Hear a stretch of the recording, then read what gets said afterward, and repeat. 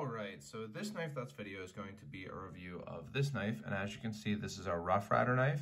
Specifically, it's Rough Rider model number RR1817. And this is a modern slip joint from Rough Rider. So it's a non-locking knife, it does have a back spring, but it has some modern features like a pocket clip, a G10 handle that's screwed rather than pinned, and then an opening hole versus a nail nick or long pull. One interesting thing about this knife is that the back spring setup is kind of interesting, kind of unique. So it has a strap of metal that goes almost the whole way here and actually functions as the blade stop, but it's not actually the back spring. The back spring that forms the tension is a separate piece of metal. It's actually connected, so it's not, I guess, technically a separate piece of metal, but a separate kind of arm that comes off of the same back strap here. So when you open the knife, it presses that spring back, forms the half stop, and then tension to full open there. So kind of an interesting setup, kind of a different setup than you might be used to if you're used to traditional slip joints. Then another thing here is that it does have a blade stop. So rather than a kick that hits against the back spring, the kind of behind the ricasso area of the blade hits that stop pin and makes it so you're not going to have blade wrap on this knife, and it allows for this type blade shape that doesn't have a kick like a normal slip joint. So definitely some modern features and some kind of unusual features in my opinion.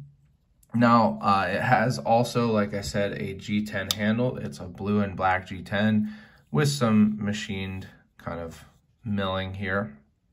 So gives it an interesting look and also has screw construction, as you can see, and a clip. So you can clip this in your pocket. And one thing that I was really interested in when I bought this knife was whether it was one-hand openable. It looks like it's made to be, but you never really know. A lot of times companies will add one of these opening holes, but it's not really functional as one-hand opening. It's just, you know, in place of a nail nick. But this knife is one-hand openable.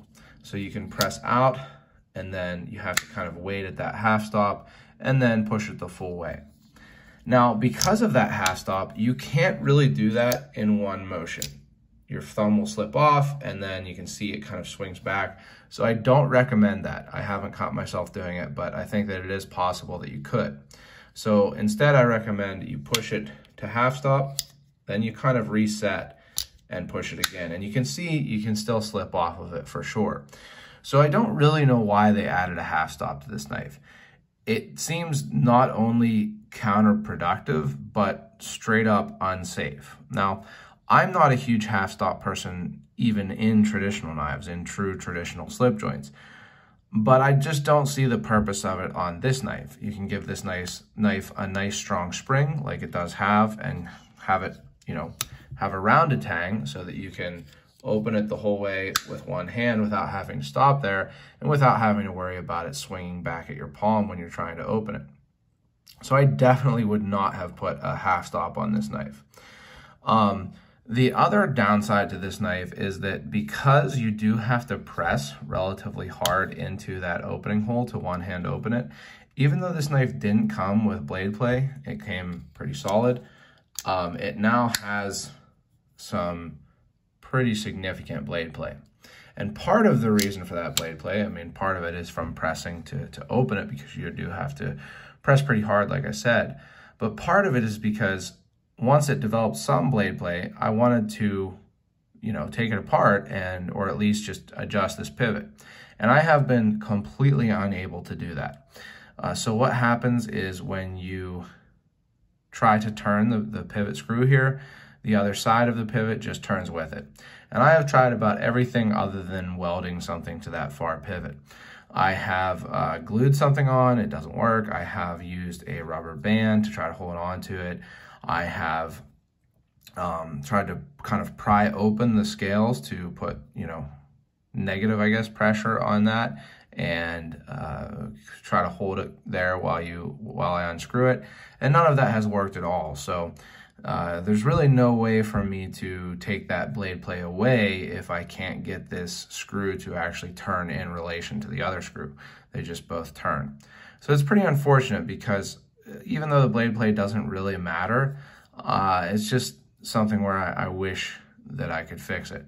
The other thing here is that this clip sits pretty high. Now, I'm not someone who is super big on having a low carry or deep carry clip, but you should be aware that probably over an inch of this knife is going to be sticking out of your pocket. So a pretty significant amount. The other thing is I haven't tried because this has been enough of a hassle itself, but it doesn't really look to me like this clip is reversible or even removable.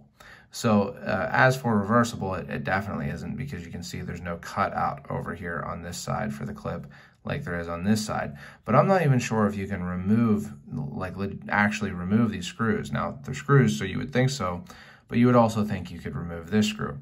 So who knows if you can remove that clip, but you definitely can't switch it. So I was pretty excited about this knife when I first got it. It's like $8 on Smoky Mountain Knife Works, and it seemed like a pretty good deal. I was happy to get a one-hand opening modern slip joint. But with these issues, I can't really recommend it. And I gave this knife a lot of shots. I really tried to adjust that. I cannot get it to adjust. I don't like the blade play, even though it's not really, practical. And there are just some downsides to it, like that half stop. The half stop was definitely a bad design choice. I don't see any reason to have it on this knife.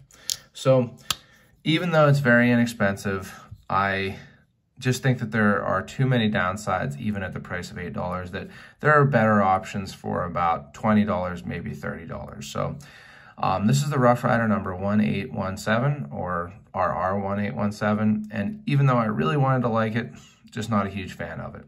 But if you've enjoyed this video, go ahead and hit the thumbs up. You can subscribe to the channel and click the bell so you get notifications when I post new videos.